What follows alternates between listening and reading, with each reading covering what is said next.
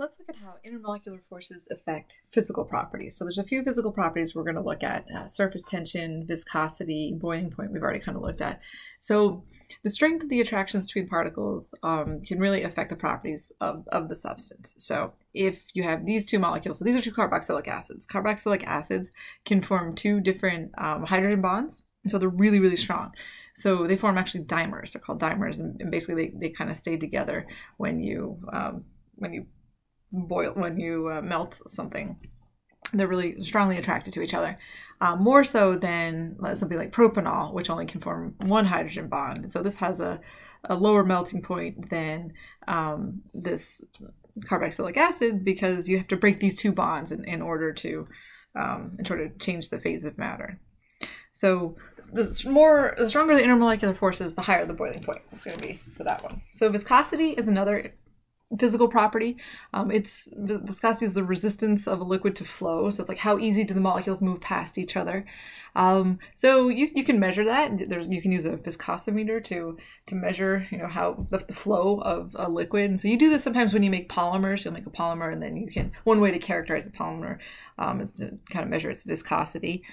And again, the stronger the intermolecular forces, the more viscous the liquid's going to be, the more those molecules kind of stick together.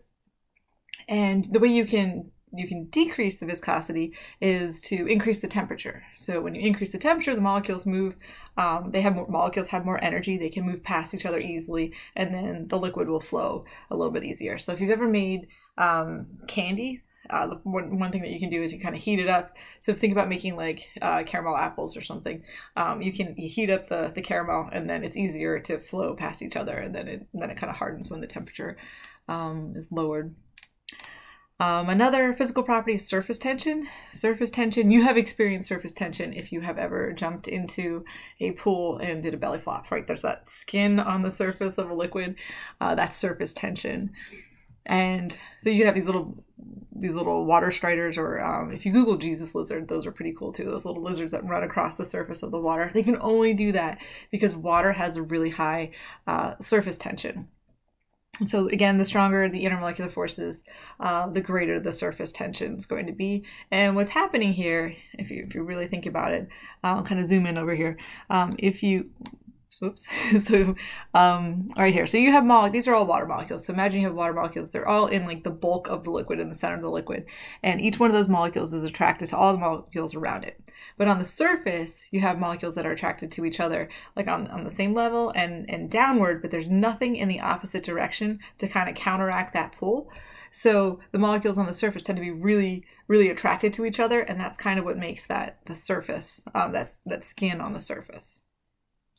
Something kind of related to this is capillary action, and that's the rise of liquids of very narrow tubes. So you may have seen capillary tubes, maybe in like A&P, you might do something like that. We have this really thin tube, or if you ever test, if you ever have to give like a little, get your iron tested, there's a little capillary tube, you kind of prick your finger, and then you put this tube right next to it, and your blood just kind of like jumps in this tube.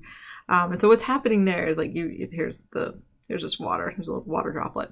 The water wants to minimize the surface area, so it kind of starts pulling up other water molecules to decrease the exposure of that surface of the liquid. And so it kind of crawls up this tube, pretty much by itself. It's kind of cool to watch. You could probably Google that one too. And that's really, it's related to two different kind of forces. So you have cohesive forces and adhesive forces.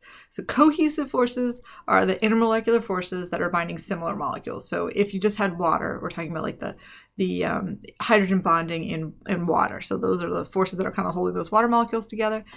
But then the water is also attracted to the surface. And so those are called adhesive surfaces, or adhesive forces. Sorry. So it's attracted to the surface of the tube, or whatever you're working with there. And depending on which force is stronger, you're going to get a different meniscus. So if you have, you've seen water in a graduated cylinder, the meniscus kind of looks like that, right? And then you read the bottom of the meniscus. So in this case, the adhesive forces are actually stronger than the cohesive forces. So the water is more attracted to the sides of the container than it is to each other. So you get a U-shaped meniscus like that, when the adhesive forces are stronger than the cohesive. And then if you had something like mercury, and you can look, we can find a Mercury Barometer somewhere. It actually goes the other way, and this is what happens when so this is like mercury, and this is like water. Comparing them both to like a glass container. This happens when the cohesive forces are stronger than the adhesive forces. So when the molecules are more attracted to each other than they are to the sides of the container, you get a meniscus that's kind of like upside down.